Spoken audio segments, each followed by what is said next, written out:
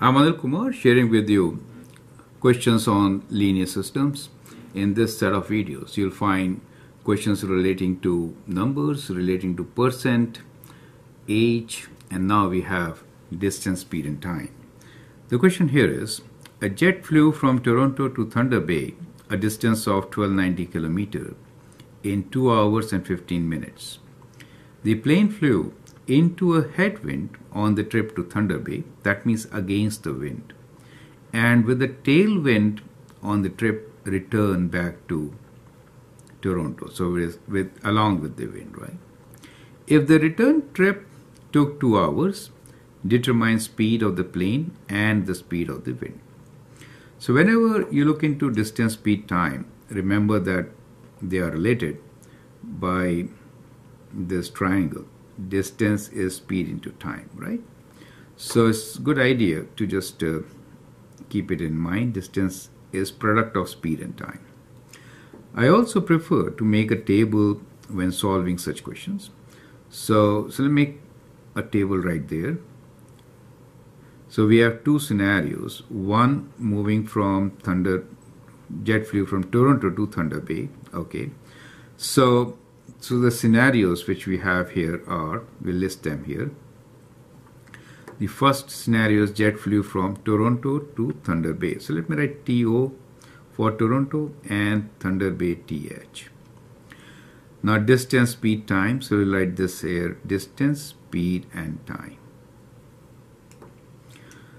Now the distance was 1290, just fill it up. Speed we don't know. Time is 2 hours 15 minutes. So for the timing, let me write 2 hours 15 minutes. See, minutes is quarter of an hour, right? So or you could do 15 divided by 60, you get 2.25 hours. Okay, 15 is half of half.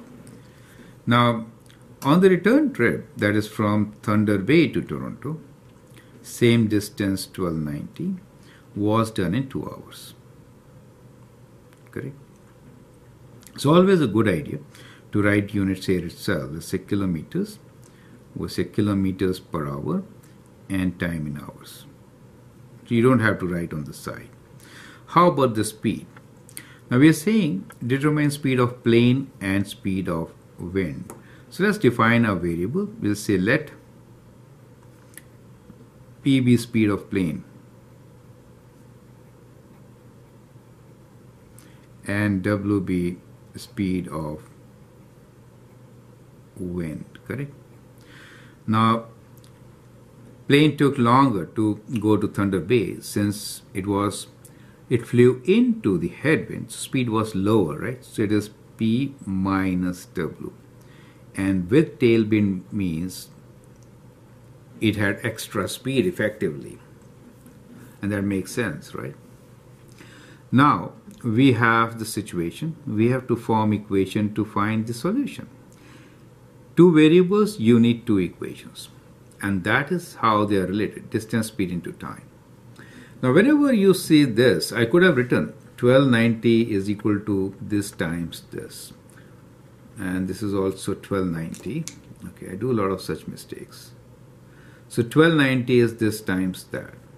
But to solve, it is kind of better to write in terms of speed, right? So let me show you how.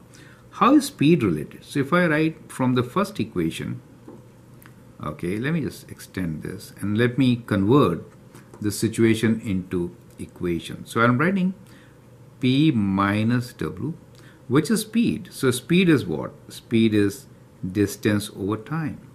So it gives me 1290 divided by 2.25. Is it okay?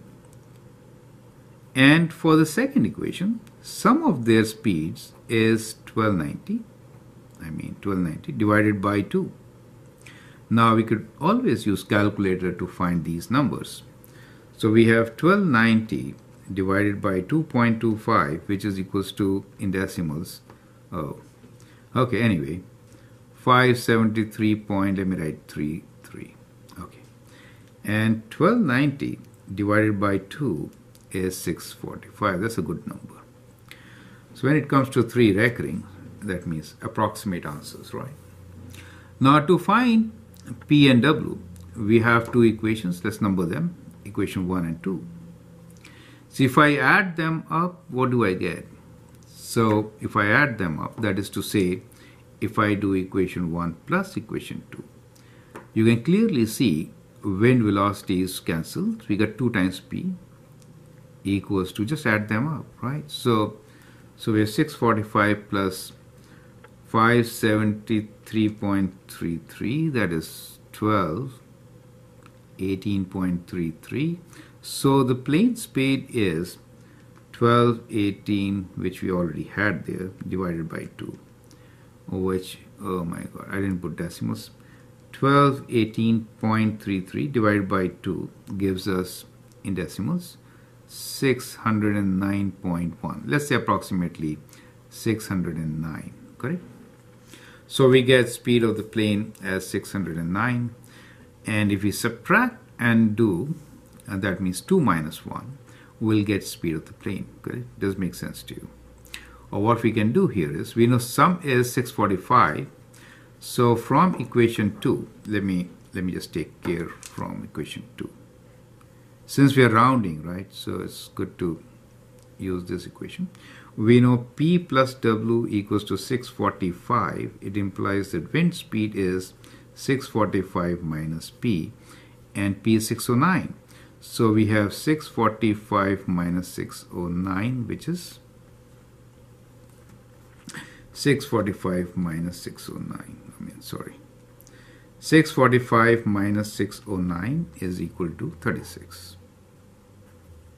So we get 36 for the wind. And now we can write down our answer. That is, for plane, it is 609 kilometers per hour. And for wind, it is 36 kilometers per hour.